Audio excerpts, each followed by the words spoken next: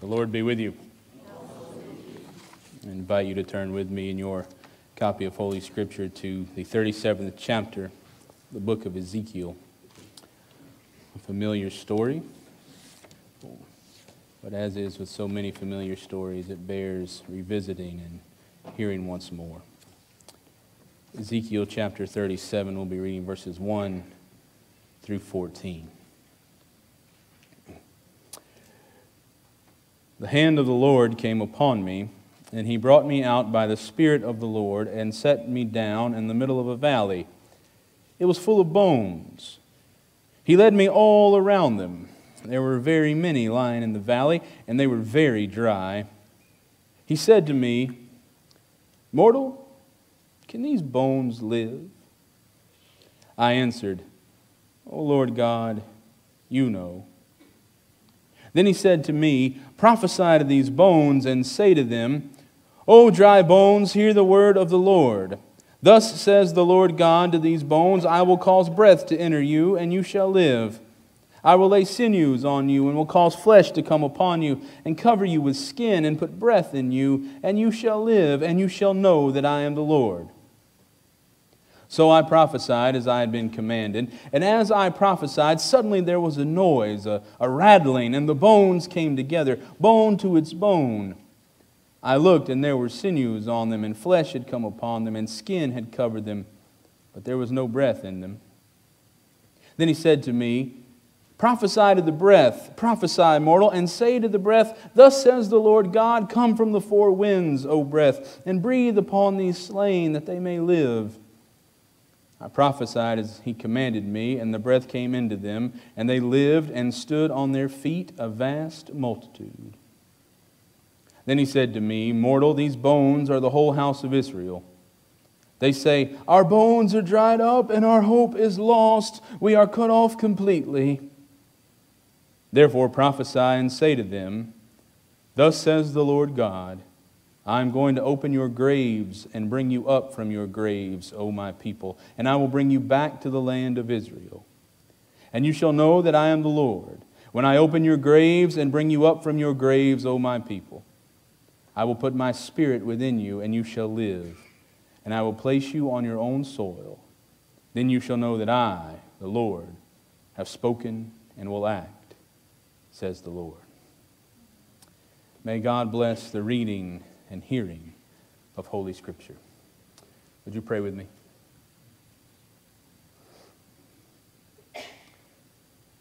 Eternal God, Father, Son, and Holy Spirit, on this day, God, when we celebrate the arrival of your Spirit, the birth of your church, Lord, we pray especially for your church around the world. As like the prophet, we are called to prophesy, God, to speak hope to dry bones, to speak words of love and hope in the midst of chaos, tragedy, and uncertainty. We lift up your church around the world and your church here at home. And God, now as we have gathered together as a small part of your church, we pray your Holy Spirit come again and speak to us as we listen for words from Holy Scripture, words that your Spirit uses to speak to us even now. Be with us, we pray, in the name of Christ our Lord. Amen. In his ancient Greek epic, Works and Days, the poet Hesiod tells of the creation of the first woman. I think it may be a more interesting story, maybe even than Genesis. It goes something like this. She was formed from the earth by the gods on Mount Olympus for one very specific purpose. The first woman, according to Greek mythology, was created as a punishment for men.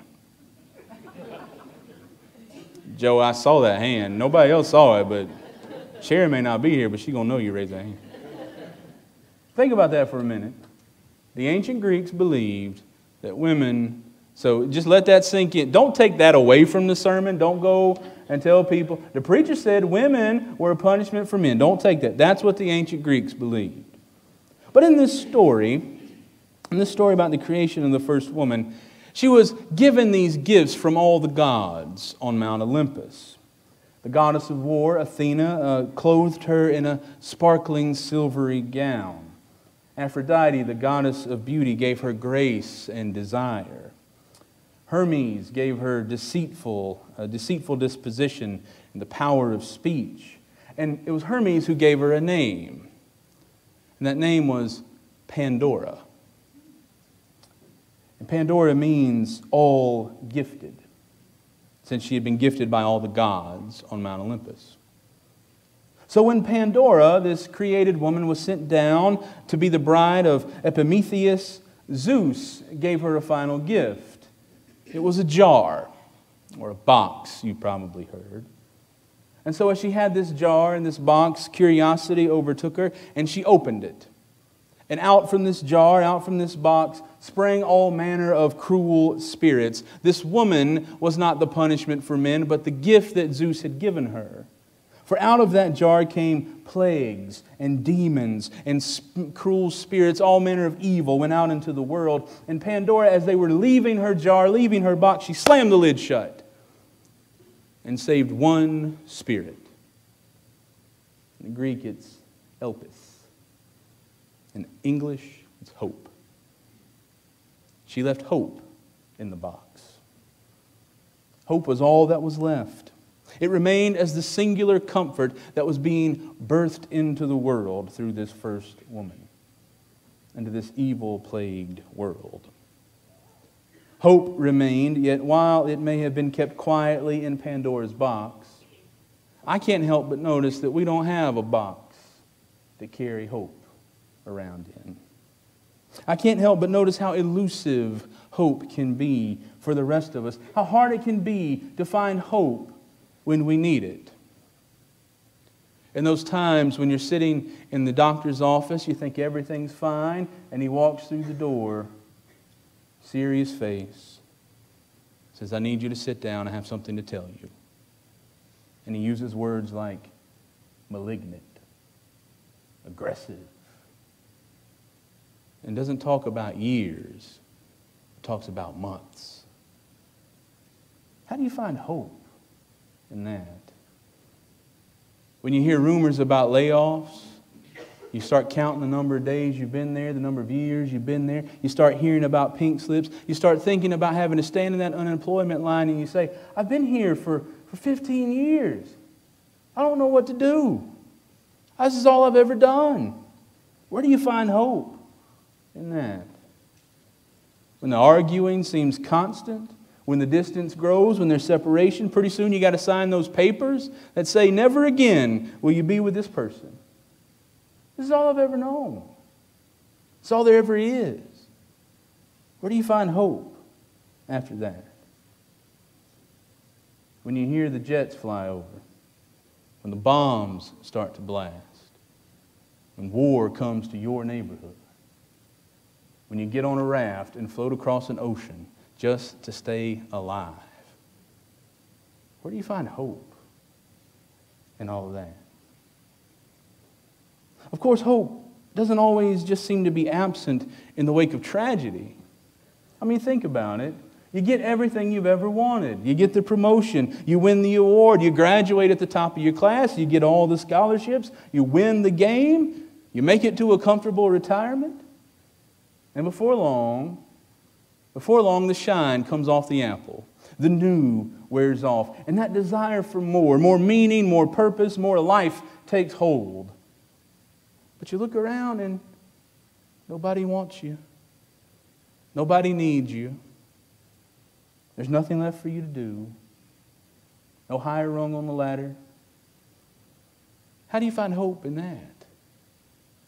When the battle's over, the destruction, the bondage, the exile, and death, after all that settling in to a rut takes place, how do you find hope?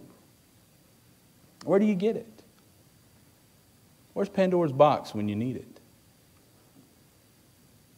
Of course, we find the prophet Ezekiel faced with the same kinds of questions in the midst of his story, the one that we stopped for a moment to read a part of this morning.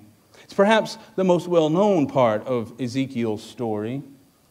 He has a vision. God takes him out, shows him this vast valley or a plain to show him something. And in this case, God shows Ezekiel a valley filled with bones. Not the freshly gnarled bones from the dinner table. Dry, bleached by the sun, human bones. And Ezekiel, we're told, is led all around them, back and forth over the pile of bones, as if he's supposed to inspect them, to pick each one up, make sure there's not a little bit of meat or tendon hanging on them, right? To make sure there's nothing stirring in the middle of that pile. And then God asks him, "Mortal, can these bones live?" Now, what kind of question is that? It'd be like if we went to lunch at Jefferson's and ate a whole pile of wings, and I looked at them bones. Hey, you think them chickens will cluck? Or you sat down at Cooter Brown's, ate 2 slabs. You think that pig will ever oink again? No. Can these bones live? But if you consider the one who's asking the question, maybe it's not so crazy to think.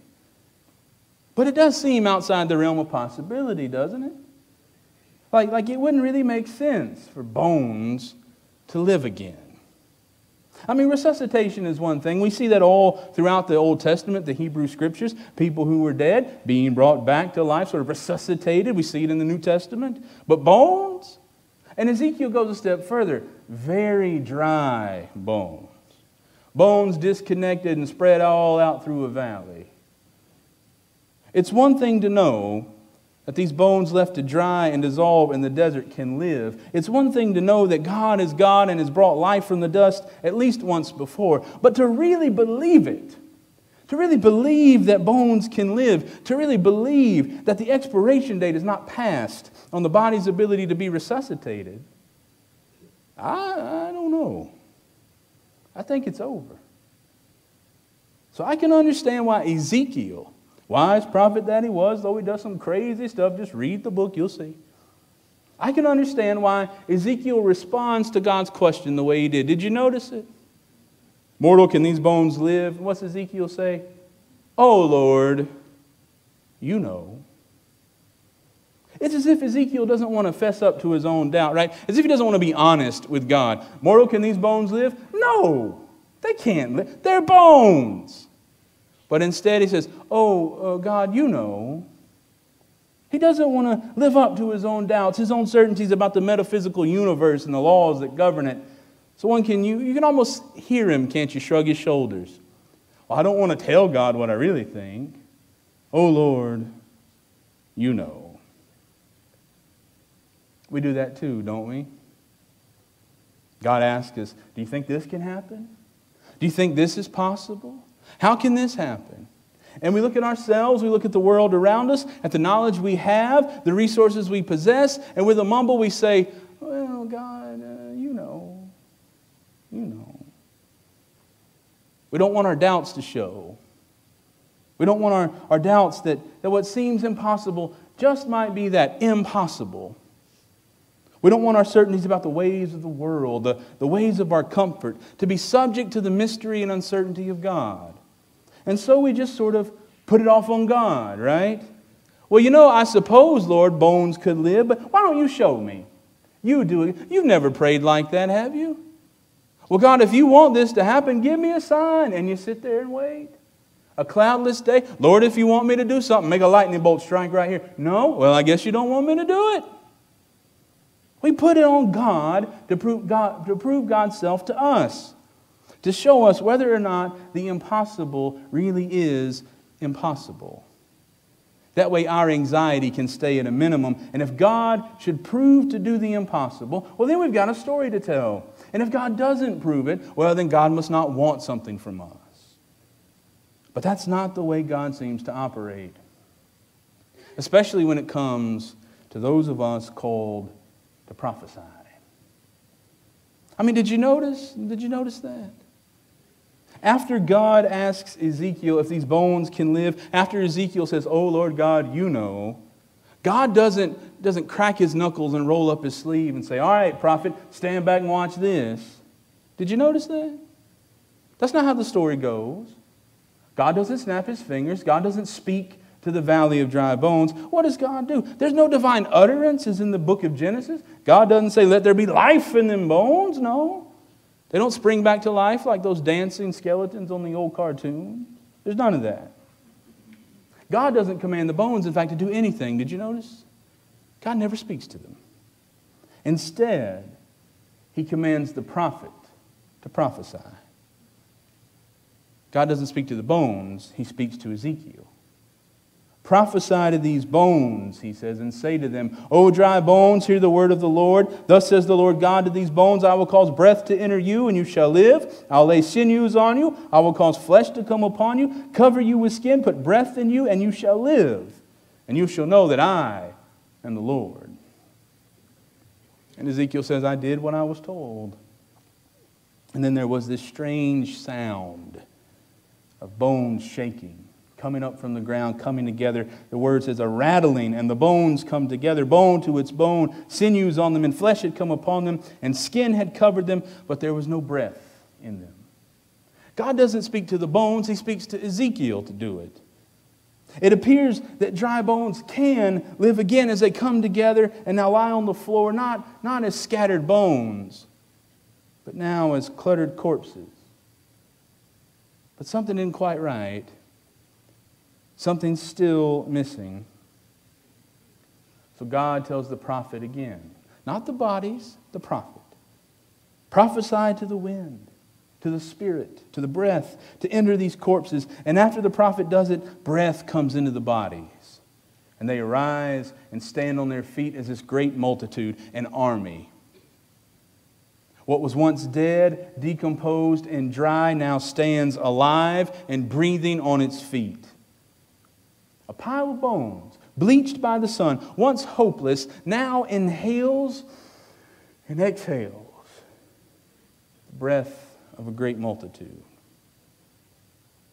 This isn't the reviving of a once sick child. This isn't the resuscitation of a recently departed brother. This is the impossible made possible. One could even say this vision is more than Lazarus come walking out of the tomb wrapped in grave clothes. It's hope that where there once was death, long-standing death, there's now hope. There's now life. And though it's only a vision explained to the prophet of what God will do for these exiled people of Israel, it's a powerful vision of what God can do. But don't misunderstand me. I'm not saying that Ezekiel's vision is a point-for-point testimony of God's ability to slap muscles and tendons and skin on an old skeleton and make it a living, breathing person again. That's not what I'm saying. What I'm saying is this, and it's old, worn out, and cliche. We say it so much, I wonder sometimes if we even know what we're saying. But this is what it says. Nothing is impossible with God. Now that's nothing new. You may even have that stitched on a pillow on your couch at home. I don't know. That's nothing new. But what might startle us, what might strike fear just a little bit into the deepest parts of our being, what will test those simple one-liners of our faith is this. Yeah, nothing's impossible with God. But God doesn't have to prove that to us. God doesn't have to prove to us that God can do the impossible. But our faith means proving to ourselves that we actually believe what it is we say we believe about God doing the impossible. It's one thing to say nothing is impossible with God, but then to look out on the valley of dry bones and believe they can live again. To live among exiled people as the prophet and believe that one day they'll be freed. To witness a divided nation and trust it can come back together and be made whole. That's what faith is. To sit in an upper room and wait for something to happen after the resurrected Lord has ascended to the Father. To stare into the empty cupboard and hear your child's growling stomach and know they will not go hungry. That's what faith is. To see someone you disagree with as a friend. To behold a sinner as a saint. To look in the mirror and actually believe that God loves you. That's another thing altogether, isn't it? That's when hope becomes palpable. when it's fleshed out and filled with the breath of the Holy Spirit, when it's more than words. Because it's easy to say we believe nothing is impossible with God, or God so loved the world, or I can do all things through Christ, or God does not show any partiality, or Jesus loves me, this I know. We can say all of that, but to prove it to ourselves, that requires bold action. It requires selfless trust. And above all else, it requires we do something besides shrugging our shoulders and looking up and saying, "Oh Lord God, you know." It's why God tells the prophet to prophesy and doesn't speak to the bones. It's why when we pray to God, "God, would you help us? Would you fix this?" God doesn't snap God's fingers. He looks at us and says, "Here, I'm giving you hands and feet and the power to do something about it." That's what Pentecost is all about. It's why the Holy Spirit comes. Not so we just all sit around and stare at one another and go, "I think I got it figured out and here's the do's and don'ts." Because the Spirit comes and dwells in us and dwells among us and gives us the power to do something about the words we say we believe. That's what it's about. If we really believe all the things we say we believe about God, about Jesus, about salvation, about life, about the church, about love, if we really believe those things, then we ought to prove it. And let me tell you something. Saying it over and over and louder doesn't do a thing. To say we trust God, that we have hope, and then we cross our fingers, we hedge our bets, we store away our 5-gallon buckets of potato soup getting ready for World War III. That's not trust. To say our works don't save us, that our deeds and our clean living won't earn God's love, and then try to find every single way we are better than someone else. That's not faith. That's not hope.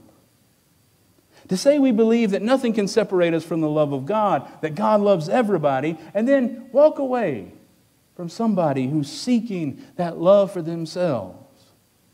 That's not love. That's not God. Like Ezekiel, you and I are commanded to prove our faith to ourselves. God doesn't need to prove anything to us. And God doesn't need proof from us. But we need to prove it to ourselves, to others, so that they might have that same faith. Like Ezekiel, we aren't called just to believe that dry bones can live again. We're called to take part in the power that revives them. God didn't just ask the prophet, "Do you believe they can?" and then make it happen. He said, "If you believe it, then tell him. Prophesy to it. Do something about it." So I ask you today, as we've gathered around the Lord's table, as we will in just a moment, on this Pentecost Sunday, as we proclaim together our belief in the love of Jesus, as we remember the power of God to breathe life back into dry bones and to raise up a crucified Christ, as we celebrate the coming of the Holy Spirit and the birth of Christ's church, as we gather in this place and collectively claim our faith in God, do you really believe all that you say you believe? If you do, then do something. Prove it. Today.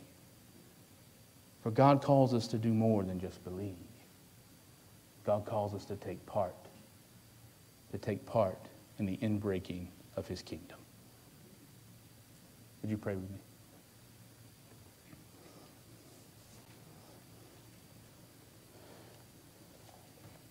Holy God, as we come now to your table, Lord, as we come now to be served and to be reminded, Lord, of your great love for us. Empower us, Lord, by your Holy Spirit to know that belief, God, in what we say we believe, is so much more than just a recognition of what's right and wrong. That it is a call to action. It's a call, Lord, to prophesy to dry bones when we say we believe they'll live again. It's a call, Lord, to love our neighbor as ourself when we say we believe those words from Scripture. It's a call, Lord, to trust in you when it's more than just lip service to religion. So, Lord, remind us of that as we take from this table. As we eat the bread, as we drink from the cup, remind us, God, that our faith is one with hands and feet, with flesh and blood, and the breath of your Holy Spirit. So come with us now. Speak to us, Lord, as you invite us to the table. Help us, God, before we take from it, to lay aside whatever it is that may distract us from you, from our neighbor, from the love you call us to share. Help us, Lord, to lay it at your feet, that we may take this supper in a worthy manner. Be with us now, Lord, as we come to the table. In Christ's name, amen.